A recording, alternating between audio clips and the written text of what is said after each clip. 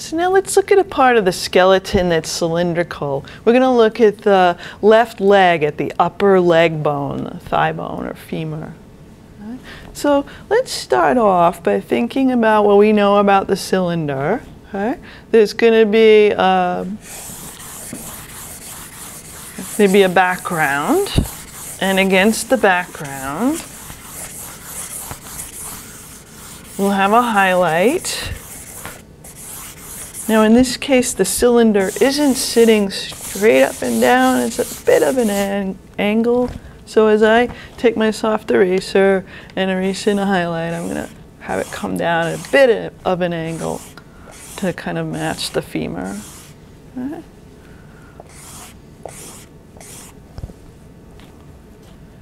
And then the light's coming from above and the side, so when it gets to the fattest part of the femur, the part that's closest to us, it has to travel in a straight line and can't bend around to the side, so there's a shadow there. So we'll put that in.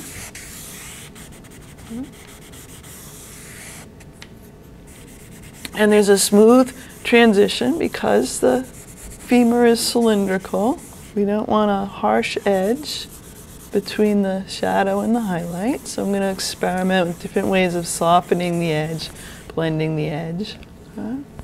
Now, the femur is a little bit of an irregular shape, so I'm going to try and capture a little bit of that. I'm going to notice that it's a little wider in some places and that it changes direction a bit. When we get down here into the knee, for example, it flares out quite a bit. When we get up here, closer to the hip socket, there's some different structures that poke out. These are places, attachment points for muscles. And the head of the femur, the very top, is actually a kind of a ovoid shape up here, where your hip joint is.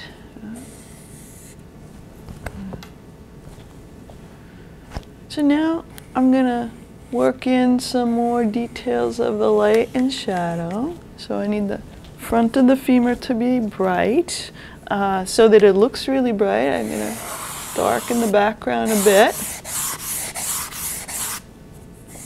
I don't really want a dark line here. Instead, I'm going to try to have a intermediate gray against a very bright area. And then the intermediate gray over here again against a much darker shadow area. I want the shadow to look like it's on the femur, not on the background.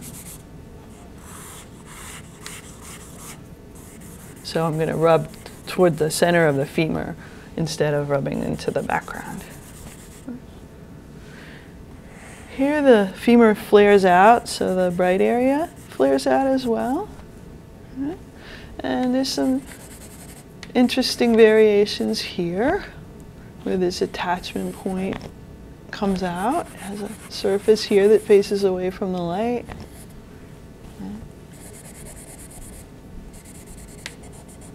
And here under the ball of the femur.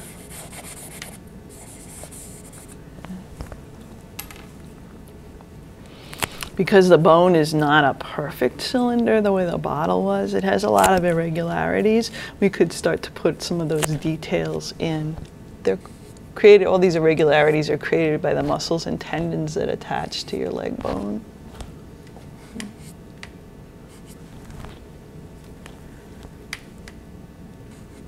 So as I put more of these details in, I'll get a drawing that looks a bit more organic and natural.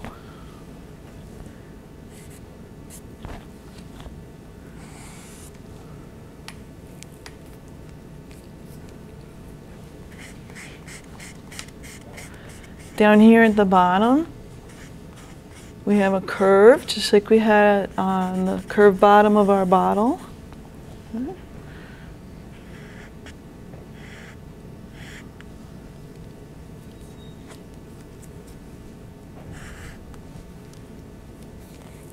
And I could develop more detail if I have the time and the inclination.